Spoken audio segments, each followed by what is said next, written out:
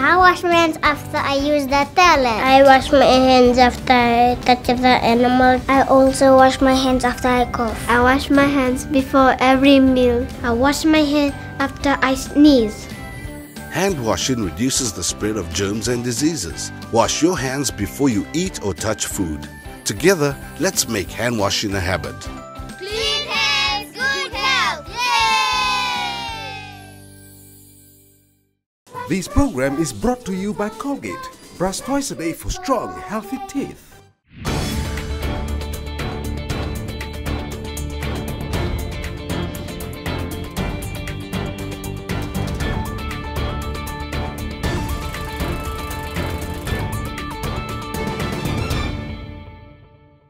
Good evening, welcome to Simpson at 8.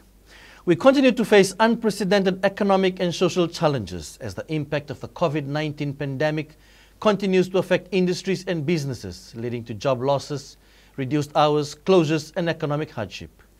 Our economy, like many around the world, is reeling. What needs to be done to get us back on track? Joining me this evening to discuss the situation and the way forward is former Reserve Bank Governor and Unity Fiji Party leader, Savenaca Narube. Mr. Narube, thank you for joining me on Simpson today. Thank you. All right. How do you see the state of the economy, the Fijian economy at the moment? Well, but the positives and the negatives. yes. I guess the negatives far outweigh the positives at this stage. We all know how worse it is, but we don't have the numbers. And I think we should look at the numbers. When we look at the numbers, well, the ones that I have been looking at, it's quite scary. And what makes it more of a concern is that we don't know the end of this crisis. So we need to collect the numbers. We need to look at them and seriously then devise what we think is the best package to address this. And then we'll be able to project how we're going to do things. Eh? Absolutely. So we can see some numbers in terms of the FNPF assistance, for instance, as an example, 87,000, right? If I'm correct, and obviously the job losses in the tourism industry. Right. We haven't got the exact numbers. I think government is Yes. undertaking a survey right now. Yes. On the matter, but job losses, businesses closing down, tourism, which is our largest revenue earner, it's crippled and broken. This is unlike anything we've ever seen in our lifetime, haven't we? I've been stressing that this is something that we haven't seen before and perhaps we'll never see in our lifetime. How big this impact is on everyday's lives is phenomenal. And I think if you step back and see where are the sectors that these things are more affected than others, you mentioned tourism. That's totally devastated. And it's our main industry. I estimate that tourism takes up to about nearly 50% of our economy, if you count everyone that is involved in the industry. That's a big one. It was the golden goose of the economy. And that's done. That's gone. Yep. For now. For now. And so what has government done right? What could it have done better? Yeah, I think what it needs to do is to give us a clear view of what it has to save us from this crisis. It hasn't done that? I don't think so. What we have seen is pieces of it coming out here, coming out there, coming out here. If you look at the budgets or the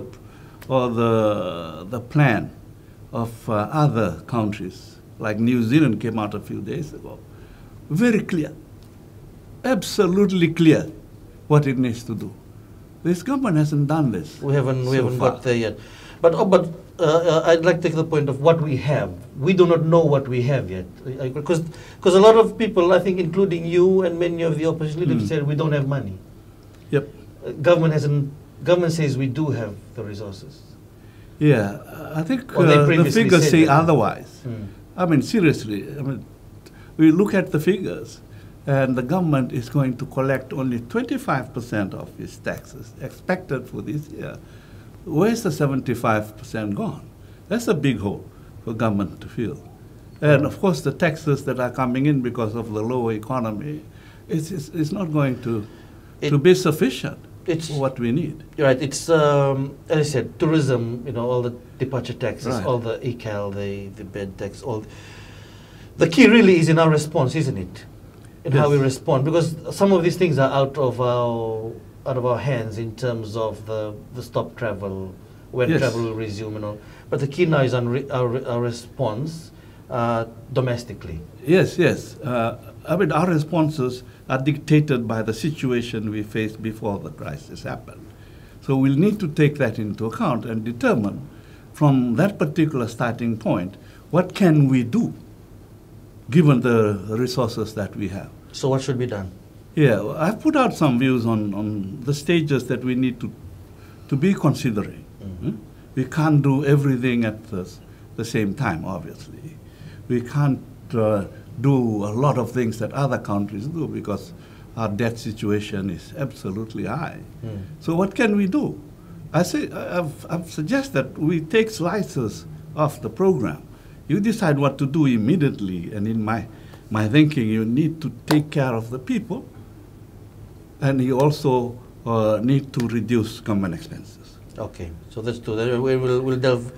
We'll delve more into that. So I'll go through one of your recent statements. I think a few days ago, you called on government to do more immediately to cushion the economic impacts and save jobs. How can they do that? Yeah, I guess saving jobs will be very tough at this time. So that's why I'm suggesting do something else. Yeah, business is down, demand is down, tourists are not coming, so you can't do much on that. So what do you do to people that are affected? We heard recently the case of Fiji Airways losing 800 workers. So my suggestion to government is that you fill in that gaps, that the incomes that are not there right now. So that's the first thing that I suggest we do. So fill in the income. What exactly does that mean? Yeah, give out the money to the people and the small businesses. So what, grants? I'm suggesting basically grants. Grants. Basically grants. So you've stated, okay, let me just, you stated government is not being decisive and proactive. You've mentioned that. And you're saying that they have to do now to give in grants. Where would they get the money from? Well, this is, I think, is the issue we need to really be smart about. We don't have much money. So where would that come from? And that brings me to the point that government must start to adjust its expenses now. It must cut out wasteful expenses. It must cut out those projects that maybe haven't started. It needs to do a lot of things, and I've suggested that in my list. Okay. And the second is that, not many institutions have money right now. The only institutions that have money is the Reserve Bank of Fiji. And I'm suggesting half of that comes from borrowing from the Reserve Bank of Fiji.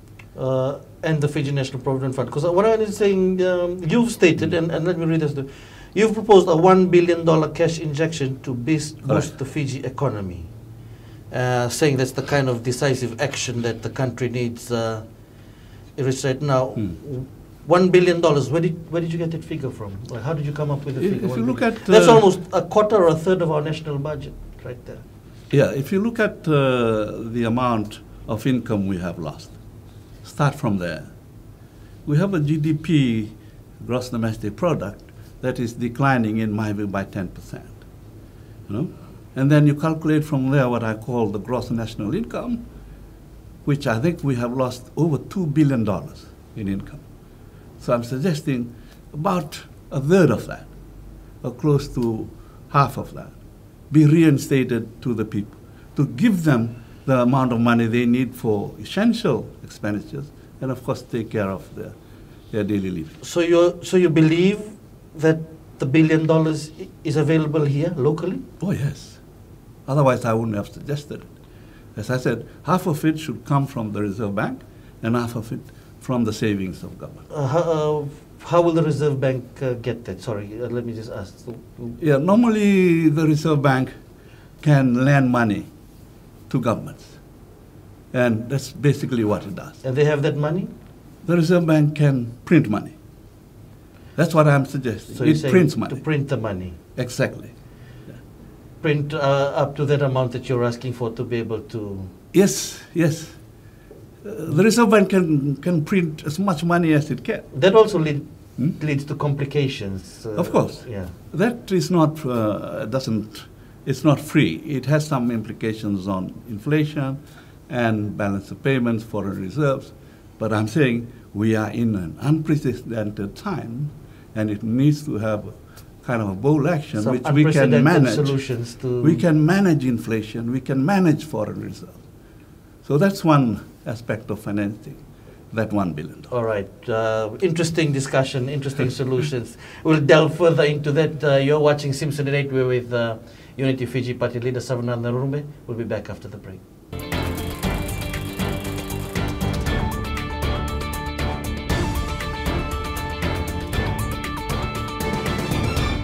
This program is brought to you by Colgate. Brush twice a day for strong, healthy teeth. Bula, I'm Charlie from the Child Helpline. Life can be pretty fun for us kids, but sometimes it's not fun, and things can happen to us that make us feel scared and alone. At the Child Helpline, there's someone waiting by the phone right now. Yep, right now, for you to talk to.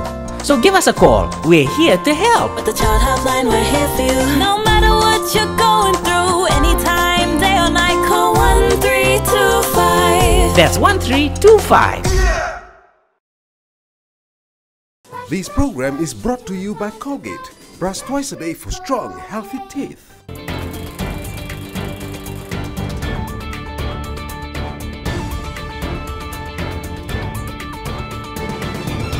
Welcome back. You're watching Simpson at 8. I'm with Savenaca Narube, Unity Fiji Party leader. We'll come back to the discussion that we were having earlier before the break about where do we find the money. I just want to go back and touch on your statement about the government not being decisive and proactive. Because government would argue that they are, I would say, doing the best given the circumstances and the resources they have. I mean, so support access to FNPA, people's FNPA funds, initiatives for those who are unemployed to start their business. They're now seeking a 455 million loan to just keep Fiji Airways alive. That's almost half of the 1 billion that you asked for. They're saying more will be announced in the coming budget. So when you say that they are not being decisive and proactive, the response could be that they are being more responsible in the way they are handling the crisis. Yeah. Your response? I think you have to be quite decisive in coming early, decisive in charting out the whole program. That's what I mean by decisive. And I haven't seen much of that. I've seen programs that are suggested here, then you wait for a while, and then comes to the next component. So we need to stretch out something and do it early. We're nearly, 4 months down the line. And we haven't got a full program, I'm sorry to say. You said, and these are words, the government is drip feeding its assistance program with inadequate funding and failing to properly target those in need of assistance. Explain. Yeah. What I did, we have companies on one side that are obviously in difficulties, and then we have people that have lost their jobs. My calculation of people that have lost my job will be close to 100,000 workers. These incomes that just disappear. So what do they do with that? It is an unprecedented situation. So, one could see from the government side that, they're feeling their way around, trying to find what the solution will be rather than moving quickly on something that could backfire spectacularly into the future. Yeah. We need to be smart. We need to understand the ramifications of each action. But we cannot be feeling our way around at this time.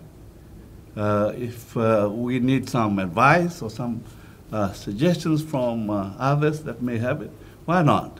But what I see is government is just telling the workers, well, you have lost your job, go and get your money from FNPF. That's the only solution that I hear on supporting the families. That's not enough. It's not sufficient. And apart from the agriculture assistance, seeds and... Yeah, those are separate. But those are ones that gives directly to the people cash. And that's only FNPF. And that to me is both insufficient and inappropriate. And would you say the uncertainty from government is breeding further uncertainty? It is. From the because people? they don't know what is going to happen. You've also stated, I understand the financial bind that you understand the financial bind that government faces at this crisis, but that they find a way if they're innovative enough. They need to act smart, that milking of the FNPF is not the right answer, and the cost of not doing anything far outweighs the cost of doing things right now. So, innovations, let's talk innovations. What are some of the innovations you could think of? We just talked about it a few minutes earlier, that you need to find avenues to where you get your money from. And I want to see government seriously looking at its expenses and saying, well, we cut this, we don't need this, let's defer this, to cover the shortfall in their revenue alone. What would be some of that's tremendous. What would be some of the expenses you would look at straight away? Well, I have put my list down Yeah. in what I have put out to the public. One of them, of course, is vehicles. We still see a lot of vehicles on the road. And I don't see why we can't reduce the number of vehicles at this time. The second is whether we look at the grants that we give to statutory bodies and state-owned enterprises. They could be cut off. They need to stand on their own feet and make their adjustments themselves. We need to close embassies that are not doing anything for us. And around the world? Around the world. And I'm not sure why we even opened them in the first place. So there are a few others. That you'd like to, that Yeah. you can... it's in the list that I have. in the list provided. that you said. Now, how much do you think can be saved by those government expenditures? Conservatively, $500 million. 500 million Yes, can be saved. yes. Were you surprised that government did not institute civil servants pay cuts in the initial action that they took as part of savings? I think so. I think like many people, we would have expected everybody to share the burden of this crisis. And we pay our taxes, and they are the ones that are paid to civil service. I think they need to take up. I suggested in my earlier list that government look at reducing the salaries of the top civil servants and the top executives in corporations that are owned by government. So that's a start. So, Yeah. so 500 million, I mean, there's no way to verify things, but you've been a Reserve Bank governor, and you feel that the government can cut that, operating expenditure for the government is around a billion? More than that, yeah. So almost cutting a third off, Yeah, I think Almost operating half or a expenses third. is about 2 billion. 2 billion. Yeah. So big cuts. It's a huge cut. But we need to do something like that. So coming back to the proposed 1 billion cash injection, that, as I say again, that's a big number. And you said just to print it. Half For of the it. Half of it. That's quite a lot of money to print Yes. and to put into the economy. Yes. What are the possible downside of that? Well, when you print money, one of the side effects is higher inflation. Inflation. I think we can live a bit with higher inflation at this time. The other is that it increases imports, and that impacts on your foreign reserves. We can manage foreign reserves.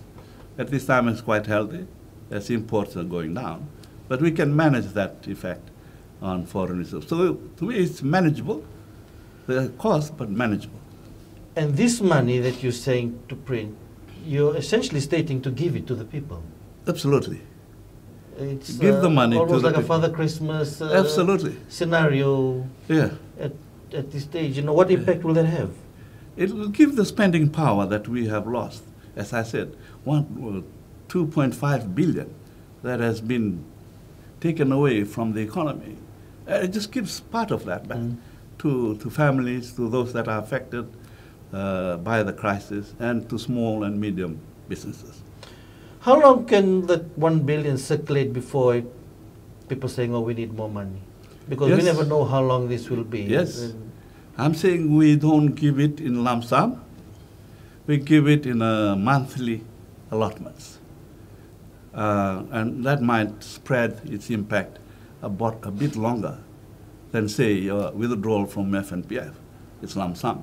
It's probably gone in a month. Because some would say, one would say the more responsible thing is get people to use money they have in FNPF rather than throwing them money that government does not have. There's an argument against that, in a crisis like this, I think people should look at government to give them a hands up rather than ask them to go and raid their retirement fund. I mean, if you look around the world, I haven't seen any government suggest that to its employees. No, because that is for a different reason. So government should stand up and give some assistance. Take responsibility. Take responsibility. Okay. We'll leave that there. We'll continue this discussion after the break. You're watching Simpson at 8. We'll be right back.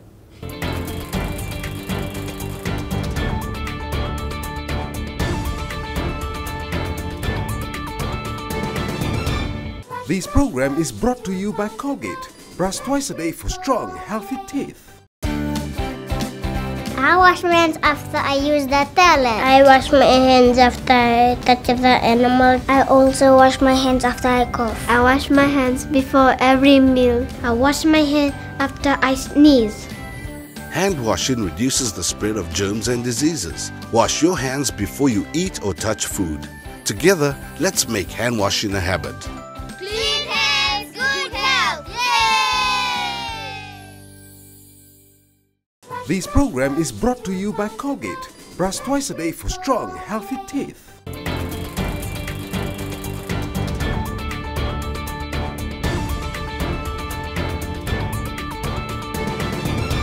Welcome back. You're watching Simpson at 8 with Unity Fiji Party leader Savenaca Narube. Interesting discussions, some interesting solutions. I know a lot of people have things to say about that. But you have talked about the 1 billion immediate cash injection into the system. And you say this is part of a roadmap. So let's go through the roadmap. So you're saying this immediate injection is the first step in the roadmap. Right. So the roadmap, the 1 billion gives back the purchasing power, the funds that people can use. What is that designed to do to the economy? Just to push the economy to make it flowing again? Yeah, it's money in people's hands. What do they do with the money? It's, of course, some of them will save some of them will go out and spend. So that money churns the economy and gives that to those that are producing the goods and services that are suffering right now. It's like a demand management. You give money and they go out and demand. So you're saying that's really not to sustain lives, save businesses. Yes. At that first space, if you were to run this, run the game right now. So what would go next? Yeah, then that will give us time to put in more actions that might need some consideration of time. And I'm saying that would be some breathing space? Yeah, for government to really dig deep into the expenses because taxes are not coming in. And that will be one of the issues I hope to see in this budget that's coming up next month. And then from then on, I think we need to take the opportunity now to put in train changes in government policies. Right. Changes that have brought us the problems that we have faced in the past. And that's the policy, the physical, as well as economic policy. We need to change that. Give an we example. need to learn from that. And then for fiscal policy, we cannot continue to spend our way through. We need to watch out that. We need to be prudent. So that's the kind of fiscal strategy we need to start adopting after this. So you don't think our debt at the moment is at a manageable level at 45? It's at 60 45 and growing. Government is saying it's at 45 to 50%. It will be 65 soon, % of GDP. And it will be continued to grow as government borrows for these things. So we'll be reaching over 70% of GDP in debt. That's unsustainable. Unsustainable. Because we started at 50% of GDP. We need to stop the philosophy that government can continue to build an economy at the back of our taxes. You cannot do that. So your 1 billion, because I know that the government is looking at some outside funding, even for the 455 million for Fiji Airways, funded domestically and internationally as well. Your 1 billion is not going to increase the debt, you're saying, because it will come from the Reserve Bank printing money and the cut in the expenditure, another 500 million. Yeah, the Reserve Bank money is debt. The Reserve Bank is lending to government. Okay. So that's 500 million will be increased in So debt. increasing the government debt. Yes. What will be the debt level you think is sustainable through this? Yeah, with the other borrowing, the government is going to be facing a lot of borrowing in the next 12 months. What it needs to do is to prioritize its expenses, how it spends that money, and to think about, as I said, putting the physical picture right and doing the right things on the fiscal front. We cannot be afford to be doing what we were doing before the crisis. What about on the monetary front? Yeah, the monetary front in a small island economies should be supportive of what the fiscal thing is doing. If the fiscal excesses, then the monetary policy comes in on foreign reserves, trying to restrict the outflows of foreign reserves and so forth. So the main driver of an economy in a situation as ours is government and the public sector. We've seen, that's basically a roadmap. That's the second phase you've just discussed. Yeah, there may be other things that should be in the second phase. Is there any other third phase? Or yeah, basically we need to change a lot of things. We need to broaden the economic base. We cannot be putting all our eggs in one basket, like tourism. It is a fragile industry, as we have seen here. We need to grow our resource-based industry. That's where our strengths are. But unfortunately, we haven't been doing that. And that's why also at this time, our problems are worse than what they would have been. Because of our heavy reliance on tourism. Yes, absolutely. So we have to diversify.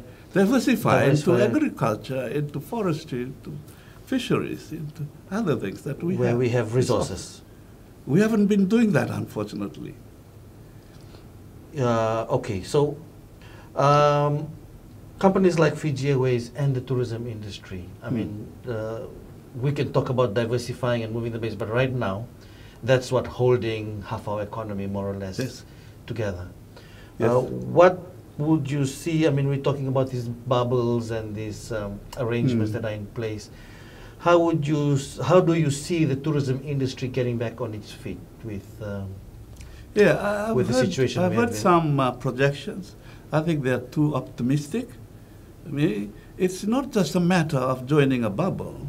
It's not just a matter of resuming international flights. It depends on the choices of tourists deciding to hop to us. And I think that will take a long time. Confidence needs to return.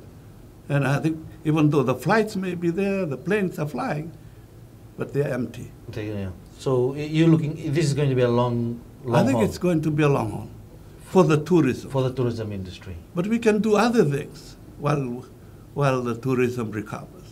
And that's what I'm suggesting. So the domestic, more Yes. domestic-focused economy. Yeah.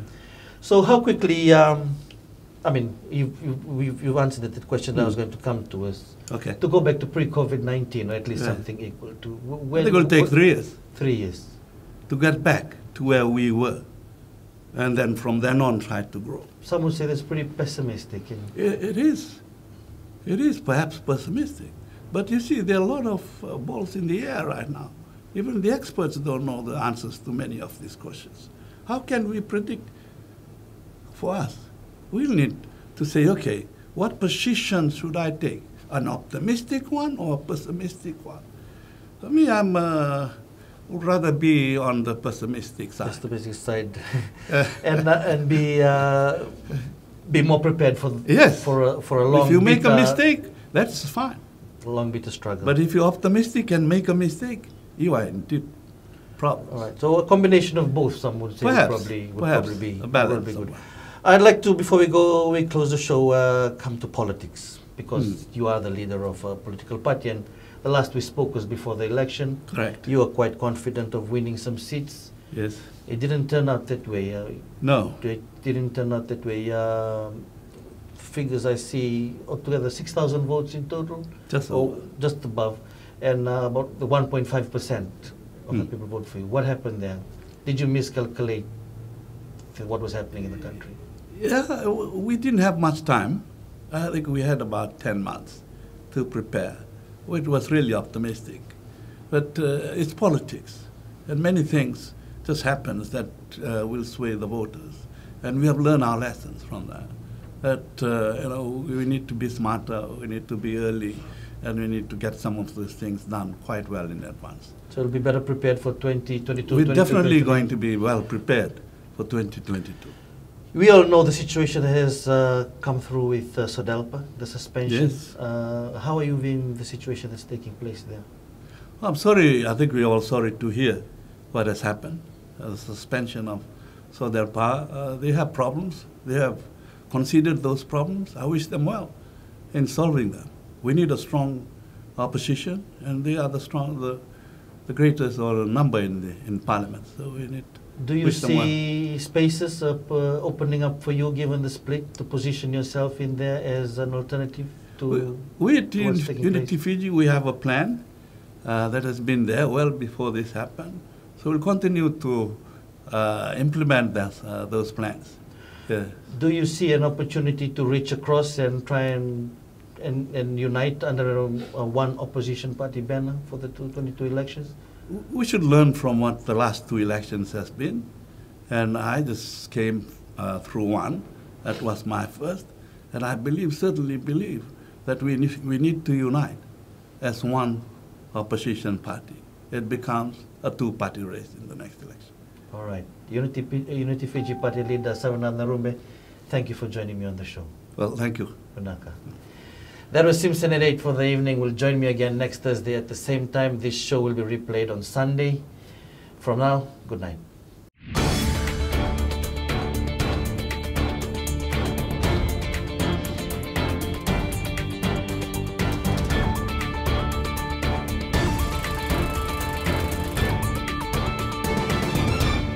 This program was brought to you by Colgate. Brush twice a day for strong, healthy teeth. Has something ever happened to you that made you feel scared or alone, but you didn't know what to do? Talking to someone is the best place to start. It could be a teacher, family member, or a neighbor. It could also be the Child Helpline. All you need to do is dial 1325 and you can talk to someone who can help. With the Child Helpline, we're here for you. No matter what you're going through, anytime, day or night, call 1325. That's 1325.